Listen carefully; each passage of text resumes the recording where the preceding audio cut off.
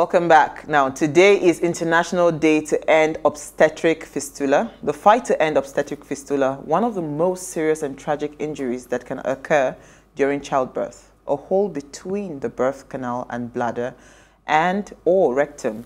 It is caused by prolonged obstructed labor without access to timely, high-quality medical treatment.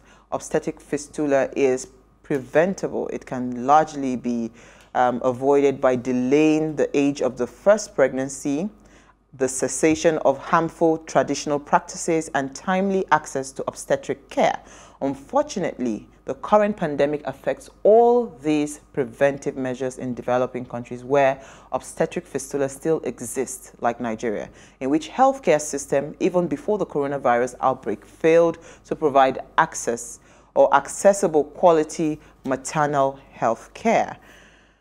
You know, I lived in the north all my life before I came. It's prevalent in the north. Yeah, it's prevalent because of child marriage. Yes. You know, so getting married at a very young age, you see a lot of young girls, you know, very young, 12, 13, getting pregnant, you know, for their husbands and all of that. I mean, it's really, really sad. And I still remember this movie by Stephanie Nylos. Yes, I mean, that was the only movie I went to the cinema, Nigerian movie I went to cinema, and I watched and I loved. Till tomorrow, I talk about the movie every day because I cried from the beginning to the end of the movie. Because it brings it to life. So it brought it so much to life for me because, you know, my background, you know, being in the north and all of that. So you could connect with I could connect strongly. And you know what really made me happy about that movie? It didn't stop at just a movie. Yes. It now moved a lot of international bodies to come to Nigeria, and they started performing free surgeries, you know, free surgeries to a lot of young girls. I mean, they've done so many surgeries, you know, since that time because the awareness was, you know, was created strongly. And that's where we should. Yeah, I tell I mean, the media, you're very powerful. Wield your power. Yes, and tell the right stories and be impactful. Yeah. Let's not just do feel good. At the point where we are in the country, if we say we want to change the country, let us tell those stories that will bring about those changes. Yeah, absolutely. Yeah. I mean, so it's interesting that this is what my new story is going to be about. Absolutely. And it's just really sad that this continues to happen. I'm a mother of 2 girls, and I can't even imagine that this happens to them. But you can't. So tell us about your story for today. Yes, so it's from The Guardian, and it's about a 17-year-old girl, Salma Hassan, who allegedly stabbed her husband to death. And so the reason is that she was defending herself from the fear of him raping her. So she said she didn't understand that what he was trying to do was a marital obligation.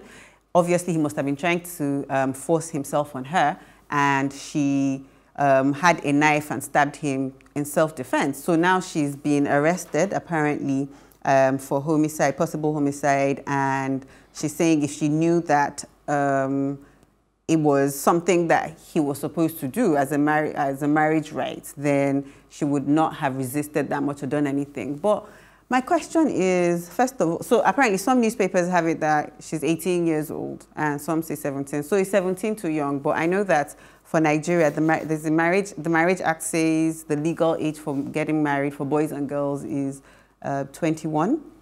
Except there's parental or guardian consent. And then the Child Rights Act says 18. So if she's 18, then it's almost like, you know, she's of age.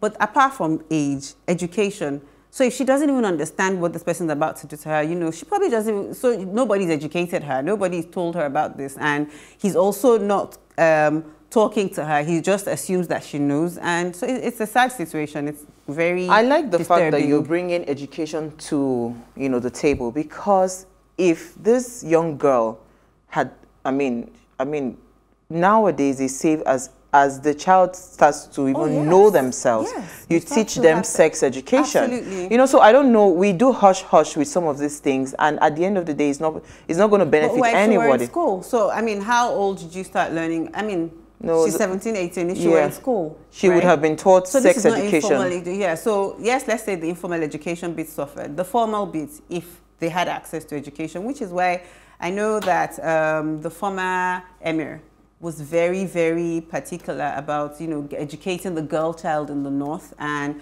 it's something that they should start to really think about, because they know avoid all this sort of, you know, issues and challenges that they're faced with. Well, I just hope that the right justice will come. I hope so too. Yeah. Some people have said, oh, but she's too young. But, like, you know, some are arguing that she's not too young. My mom got married at 18. Oh, right? Yeah.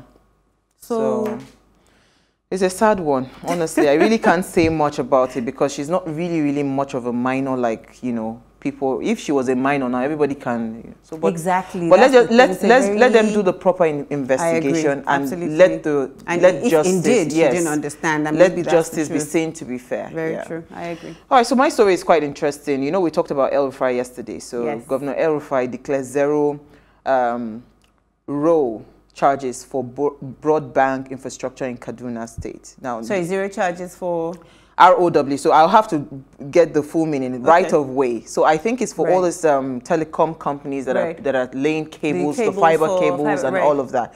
So the reason I took this story, you know, yesterday he's cut salaries of the frontline workers. EC was very particular about Dr. El-Rufai, but he's saying that he has waived that those charges for broadband and related telecoms infrastructure in his state. And he's saying that most of this thing, in a press statement by the Federal Ministry of Communication, the Minister for Communication, Dr. Isa Ali, commended the governors for speedily implementing the resolutions with respect to the road charges. Now, you know, because right now where we are in our country right now, we need quality internet access for a lot of things that is going on. Absolutely. Education, healthcare, all the information and all of that. So now with these charges waived, you know, it would help the telecom companies. Are waived for the telecoms companies. So yeah, so they are able to, you know, because we had interestingly, we had brought a very interesting guest that talked about the 5G network, because we were saying all the possibilities of what the 5G network can do. But he said the thing is, it is too expensive, you know, deploying this what's it called, technology to Nigeria, for instance. That even if at all they're going to come to Nigeria, places like maybe just Abuja, Lagos, and Port Harcourt, then even in Lagos, it's going to be within maybe Ikoyi and Victoria Island, because it is expensive. So who are the people that will be able to afford it, you know? So I'm really happy about this. If they can implement it, if governors can implement this, you know, it will actually bring down, because now we are seeing that internet is a necessity right now. It's no longer luxury. So it's not a luxury, it's a necessity, and people have to be informed, and people have to use internet for schools and all of that. So it would be nice. To Governor El-Rufai, he's one of the very progressive governors, and I know that he's very passionate about technology and that evolution and trying to bring that to his state. So I mean, it's just that what he did yesterday or from the news, it's not fair. It's not fair. It's not fair. We'll still call him out on that. We should. But kudos to him for this one. Yeah, we'll still call him out on that. So today, we said earlier, we're talking about working from home, and Bumi Wabweze will join us after the break. Please stay with us. We'll be right back.